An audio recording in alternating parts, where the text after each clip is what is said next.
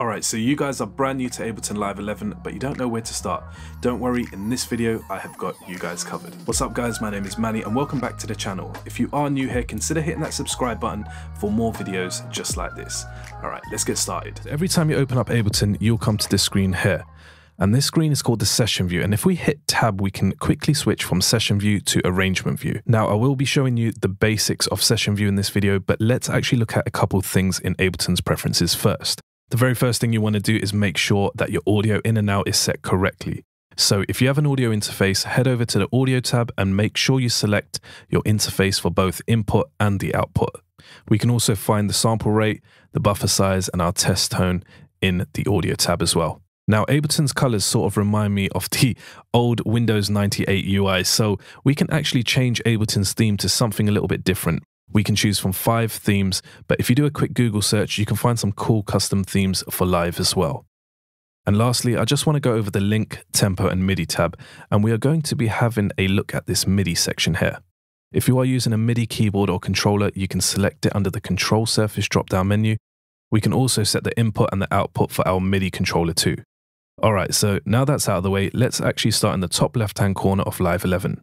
So this first button, link, allows you to synchronize stuff like tempo, your start-stop commands, phase, across multiple applications running on multiple devices. But as a beginner, we don't really have to worry about this just yet. Straight after that, we have our tap tempo. This will allow us to literally tap a tempo in. So if I click a few times, it will pick up a specific tempo. The faster I click, the faster the tempo will become. And this is extremely useful if you're listening to a song on YouTube or Spotify and you want to work out a rough tempo of that specific track you're listening to. Then we have our global tempo. This will just change our project's tempo. Then we have these nudge down and nudge up. These are used in more of a live environment. They allow us to temporarily slow down or speed up our project to help with external synchronization. So if I put my metronome on and keep the current project at 120 BPM, if I press and hold this nudge down, we can hear that our metronome slows down. And as soon as I release the nudge down, it will automatically snap back to the global tempo. Same thing with nudge up. Press and hold, temporarily increases the tempo, and if I release it, it comes back to the global tempo. Then we've got our time signature and our metronome. Now on the metronome, you'll notice a little drop-down menu here, and if you click on this, you will open up some more settings for your metronome, such as countdown, different sounds for the metronome, and also rhythm as well. And lastly, we have this global quantization, and this works alongside launching clips within the session view. So it's more of a performance tool than anything, but we will definitely come back to this one later in the video. This little arrow will show and hide your browser, and we can quickly find specific sounds by using this search bar too. So continuing down, we have our collections.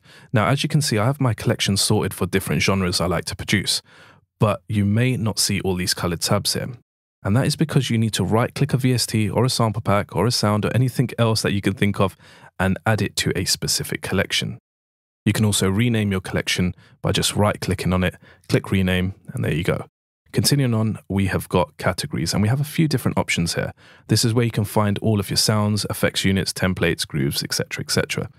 Don't worry about this, I'll show you how to use some of these in a sec. And then below all of that, we have our places section where we have access to all of our downloaded Ableton sound packs, our user library, and our current project files. Now, I have a custom folder here where I keep all my drum samples. If you want to add a folder just like this, click on Add Folder and locate the folder you wish to add. Lastly, below that, we have these 2 little wiggly lines, and this will open up the groove pool, but we don't need to worry about this for now.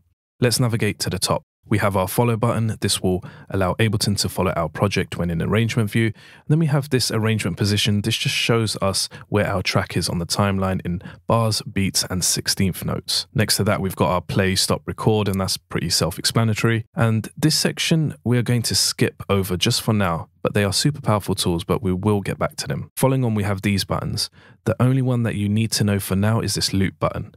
When activated, this will loop a specific part of your track. And you can actually use these loop markers to choose the part of your track you want looped. We got our draw mode to draw in MIDI notes or automation, and we have our computer MIDI keyboard button here. So if you don't have a MIDI keyboard yet, you can actually use your laptop or computer keyboard to play in chords and melodies and stuff like that. And we've got key mapping, which allows us to map out specific keys on our laptop or PC and lets us control certain parameters within Ableton. So if I enable key mapping, and I click on this play button, maybe I want to map this play button to the number 5 on my keyboard. We can see that it's mapped to number 5.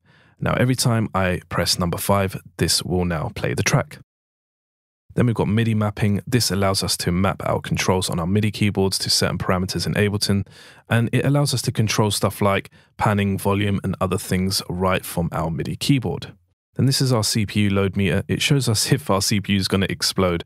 And in Live 11, we have this little new drop-down menu where we've got a few more settings. And this little empty box is our overload indicator. It will turn red when things start getting pear-shaped. All right, so that's actually most of the boring things covered. So let's actually have a look at what we can actually do in the session view.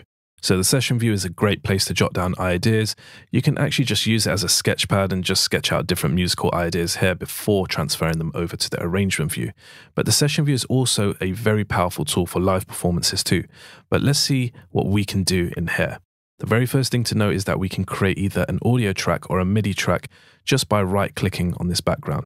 You can also see that we have a third option here as well to insert a return track, but we won't be looking at that in this tutorial. So what's the difference between audio and MIDI tracks? Well, audio tracks allow us to use audio, so stuff like drum loops, one-shots, melodic samples, etc., etc. And they also allow us to record in our own vocals or instruments too.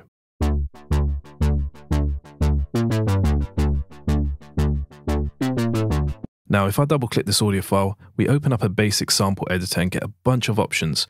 We can pitch, stretch, and mangle our audio file all from this editor here.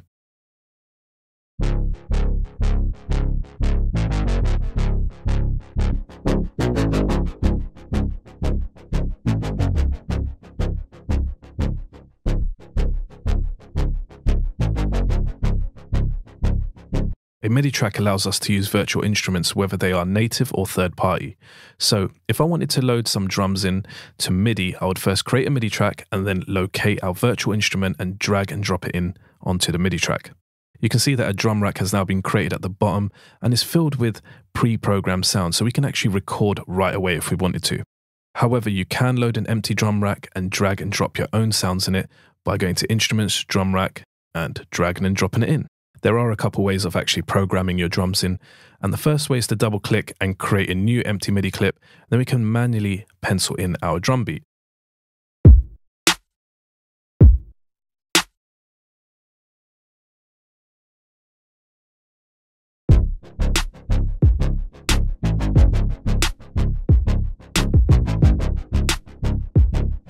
The second way is to record in using a MIDI controller or the keyboard on your laptop or PC, and that's exactly what I'm going to do.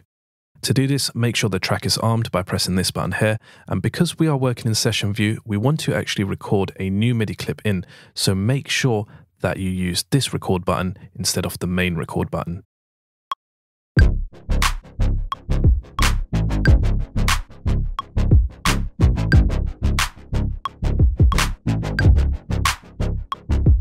Now you can definitely tell that my drums are not properly in time. Don't worry, we'll fix this soon. I only use the kick and the clap and we can see the MIDI notes here.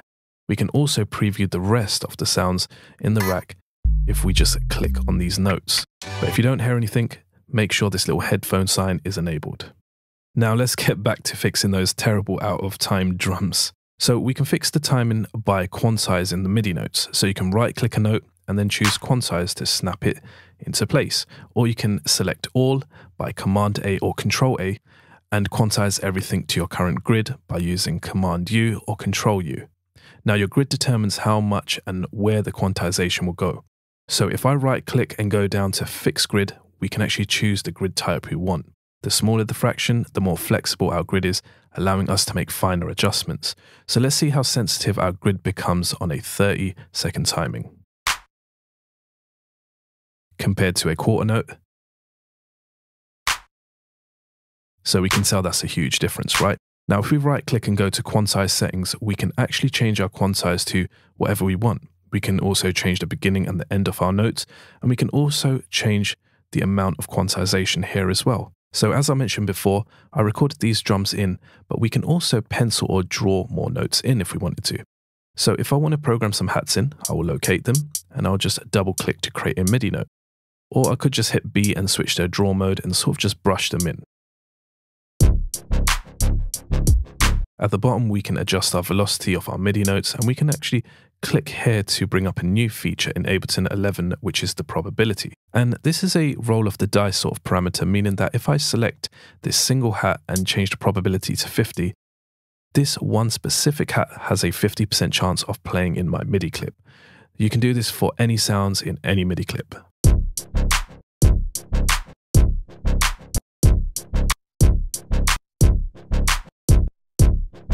You can also resize the MIDI notes as well, but I'm actually going to be showing you that with a different instrument.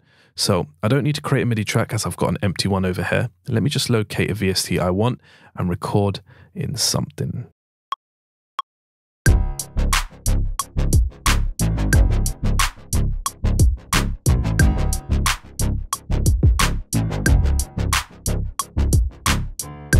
All right, that's cool. And if I Command A or Control A, if you're on PC, you can select all and press Command or Control U to quantize all, as I previously mentioned. We can change the length of our notes, beginning and the end.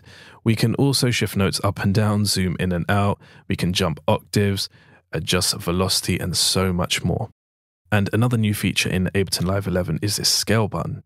So if you don't know much about music theory, you can just set your scale and pencil in your melody, and using that scale feature will make sure that all of your notes are in the same key as each other. And we also got some more controls here like double tempo, half tempo. We can reverse and invert our MIDI, and we can choose to duplicate and so much more. If we select the second tab, we can automate specific things, but more on automation a little bit later. Lastly, the third tab, which is brand new to Ableton Live 11, that's MPE. MPE stands for MIDI Polyphonic Expression, and think of MPE as MIDI but on some serious steroids. MPE allows us to be more expressive when we play, and it can also introduce a sense of realism in our music as well.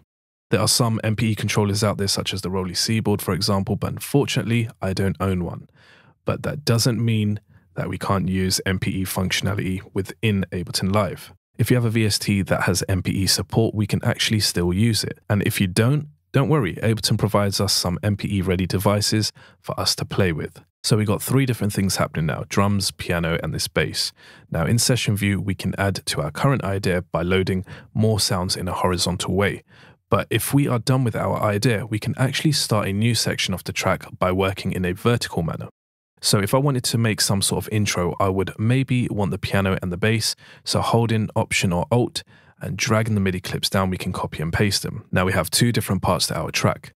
We can trigger these parts separately by coming over here and pressing the play button.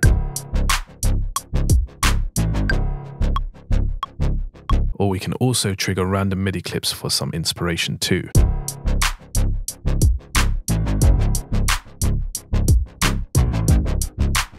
Now remember this global quantization that I was talking about? Well, this sort of comes in handy here.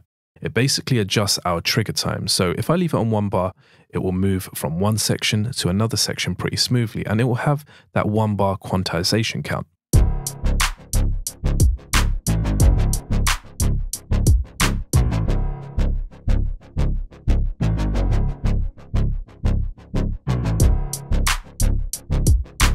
But if I change it to a 16th, I can do stuff like this.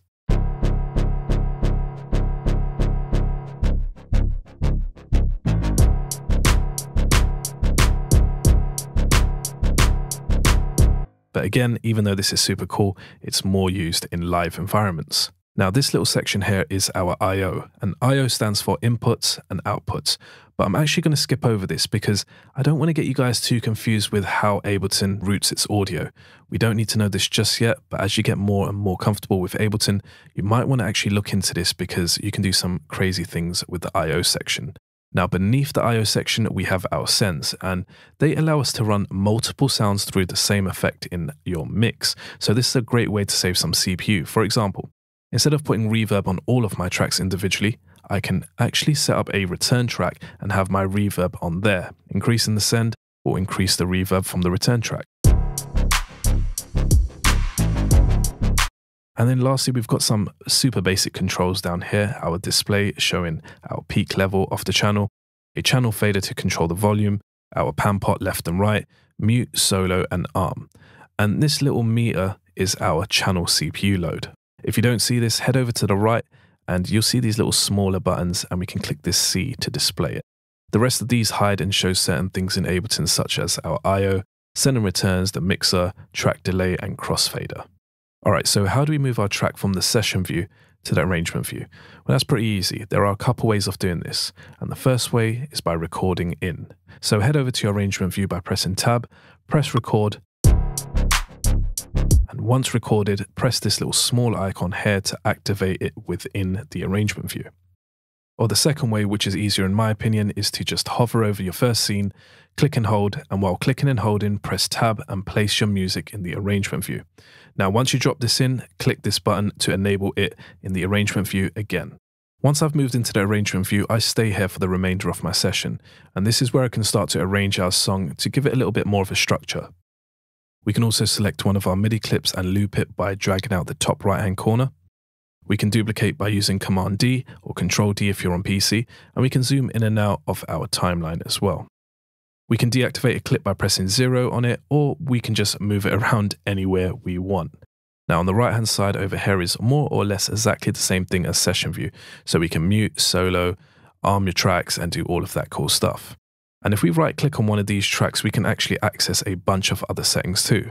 One of the new ones in here is this link tracks, but as you can see, it's grayed out. To use this, just hold shift, click 2 or more tracks you want to link, and then go ahead and link the tracks together. And this allows us to edit multiple tracks at the same time. So we can cut, we can change the fades, we can do a whole bunch of cool things here. Now let's have a look at this toolbar up here. This little plus sign is overdub mode. This will allow you to add or record more notes into your current MIDI clip. So I've got a MIDI clip with some chords, I enable the overdub feature, and I hit that record button.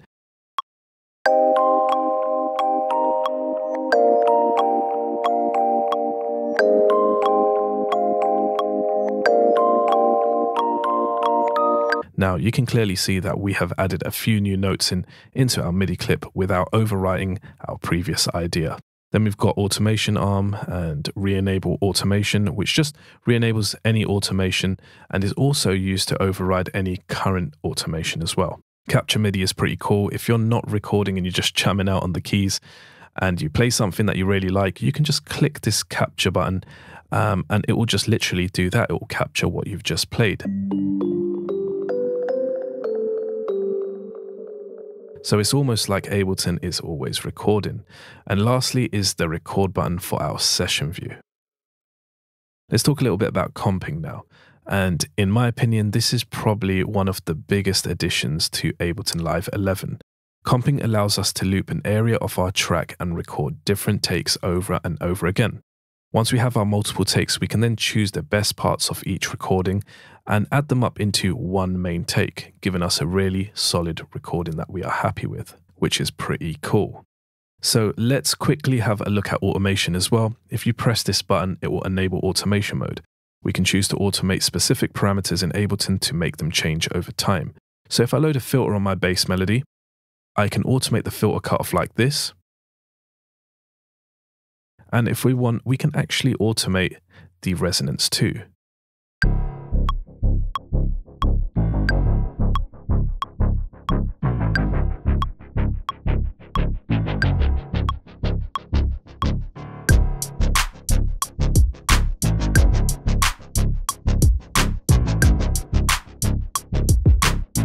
Right, so you've got your track ready and you want to export it and upload it to SoundCloud or your YouTube channel. All you have to do is go to File, Export Audio/Video, and this little pop-up will appear. We can change a few options here, such as the sample rate, the file type, and bit depth. Once you have your settings dialed in, hit that export button and choose where you want to export your song to. Now guys, Ableton Live 11 comes with a host of new features and devices we can actually play with. I have only just literally scraped the surface of what we can do. And also, I didn't really want to scare you either, especially if you guys are beginners, alright? So if you guys did love this video, make sure you subscribe, comment, like, and thank you guys so much for watching. I'll see you in the next video.